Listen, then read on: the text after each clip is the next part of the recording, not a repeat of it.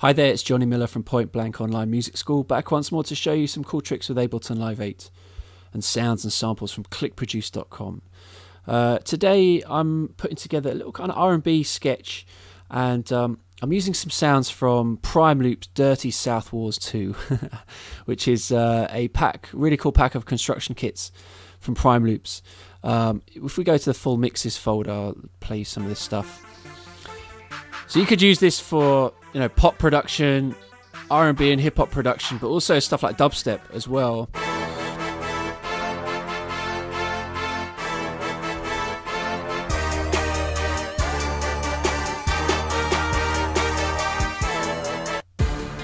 So what we essentially have are a series of full tracks, and then if I go to the construction kits folder, those tracks broken down into separate parts. So all the claps from the track, all the drums from the track, the hats, the synths.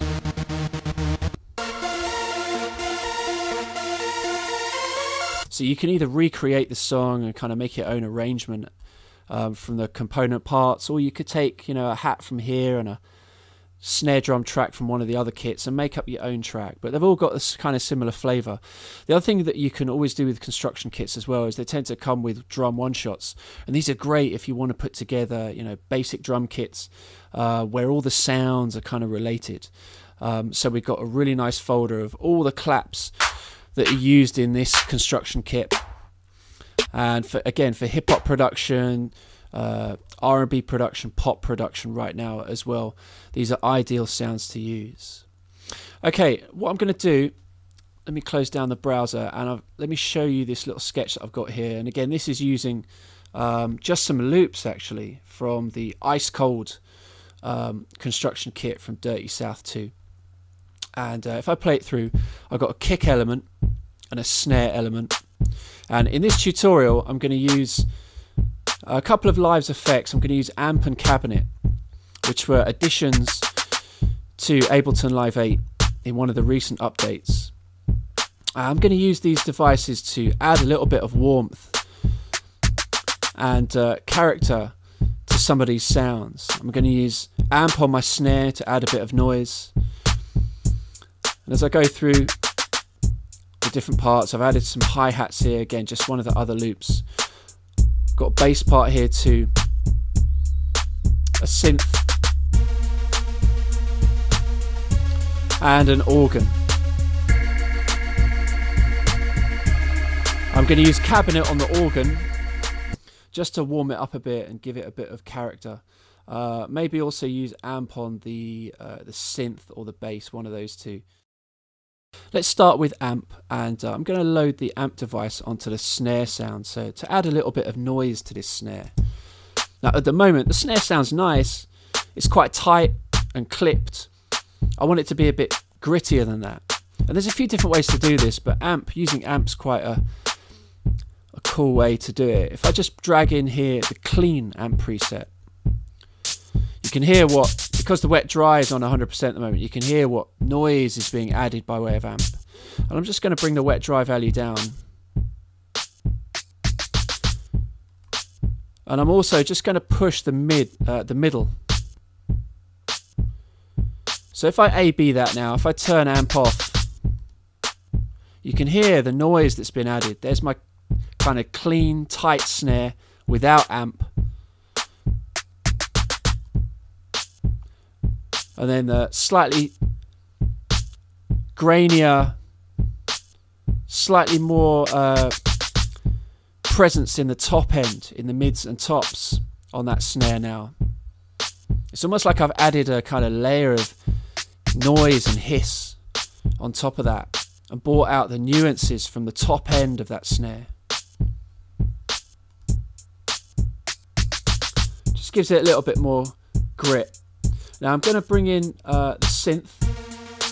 And this is another part that we could use the clean amp preset on. Again, just to add some noise. So if I A/B this now, I brought the wet dry down again to about 15%. Listen to the difference. So that's the clean synth. And that's with the added noise. Lastly, on this organ part, I'm going to add cabinet to emulate the sound of a live recording. This is a really, really cool effect actually in Ableton. If I drag it in, we've got a speaker control and then microphone and output settings. And what we're going to do here is design a live recording setup. So if I click on the speaker menu, this gives us all the different options of speakers, virtual speakers that we can set up in our virtual recording studio. So the 1x12, 2x12, 4x12, 4x10 and 4x10 bass. Those numbers represent how many speakers there are and the diameter of the speaker cone. So 1x12 is one speaker, one 12-inch speaker. I'm going to select 4x10 bass. So that's going to be, if you can imagine, in a studio would have 4 speakers that are bottom end heavy with 10-inch cones. So I've selected that, and now I need to select the microphone that I'm going to place next to those speakers in my virtual recording studio, where the speaker is actually placed. And in this case, I'm going to set it to far, and I'm going to use a condenser mic. And the condenser mic is a high quality mic that's ideal for miking up speaker cabinets like this from a distance. It's going to retain the quality of the sound, but it's just going to add a nice bit of warmth. Then I can choose to take the output from mono to dual, so stereo output, so we get much better sound quality. And I can choose then to bring the wet dry. I'm going to keep it at 100% because I want all the signal to pass through cabinet. Okay, so I'm going to turn that off for a second and play the organ. And now when I bring the cabinet's device on, you can hear what it's done. It's given me a slightly deeper, richer sound. Let me A/B that again. So that's the clean, unaffected signal. And that's with cabinet, emulating these 4 bass speakers mic'd from a distance with a high quality condenser mic. Let's try some different settings. Let's try 2x12. It's a slightly different feel for the organ. Let's try close micing it. So that's brought out a little bit more of the mids and tops. And this is a nice thing to do. Play the instrument like this. Work around the different speaker and microphone settings till you get what you want. And also where the organ sits in the mix as well, because this is giving us different kind of color for the organ. With each setting we're getting a slightly different color for the organ, and that might be a determining factor when you mix down. So you might actually come back to this element on mix down stage and tweak some of these settings, change the speaker setting, change the microphone setting, so that the organ then sits better into your mix, depending on what else you have in this track. But for this track, I've gone with a 4x10 bass speaker, and I've gone for far microphone placement with a condenser mic.